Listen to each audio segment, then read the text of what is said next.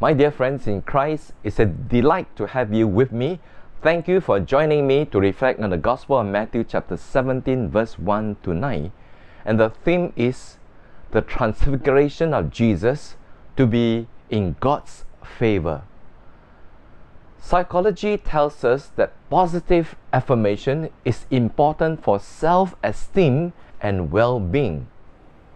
To be affirmed is to receive confirmation of one's good behavior, quality of work, or effort. Positive affirmation helps build one's sense of dignity and self-worth. It is a wonderful feeling to have in life to be able to see favorably by a significant other, like a parent, a spouse, or a boss. Sometimes simple words such as "good job" or "well done," "I'm proud of you," are all it takes to help someone feel confident about themselves. Kind words don't cost much, but they pay huge dividends in fostering good relationships. In the Gospel for the second week of Lent, we are given a glimpse of the divine favor that rests on Jesus. We hear God the Father affirm, "This is my Son, the Beloved. He enjoys my favor. Listen to him." While Jesus doesn't need affirmation from God, for us, this divine revelation is so important and means so much. Here we can draw 4 lessons from God's words to us. First, God is like a cheerleader at a sports match. He is there also to beat the drums and to encourage us to keep our adrenaline pumping when our spirit is flagging. He's saying, "Don't give up. You can do it." And second, God affirms the divine identity of Jesus as the Son of God. We must keep this in mind and know who we're dealing with and not lose faith in Him. If Jesus is the Son of God and is with us, what have we to fear? Third, we are always invited to be in God's favor.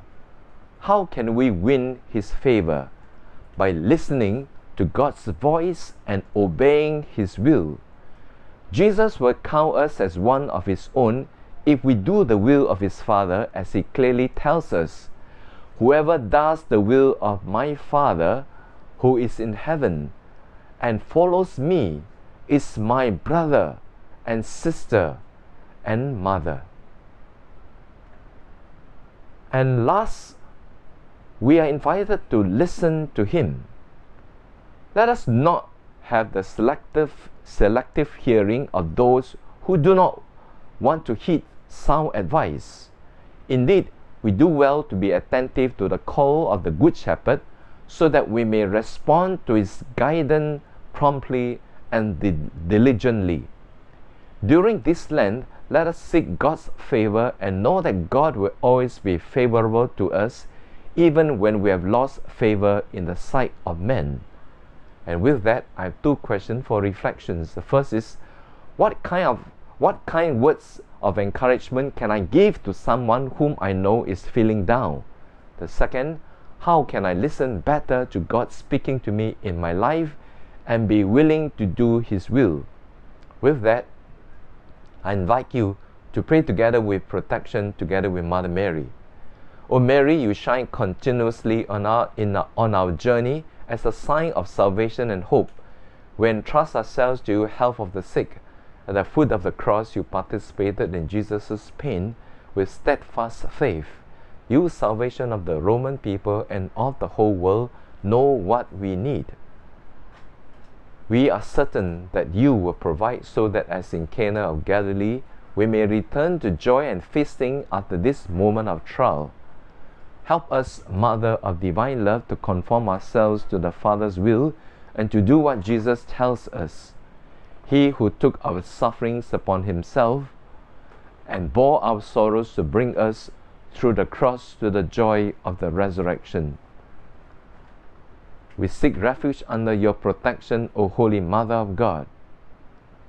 Do not despise our pleas. we who are put to the test, and deliver us from every danger, O glorious and blessed Virgin. Amen. And may God bless of you, all of you, and certainly when we do God's will, we will be sure that we enjoy God's favor as Jesus did. Have a good day.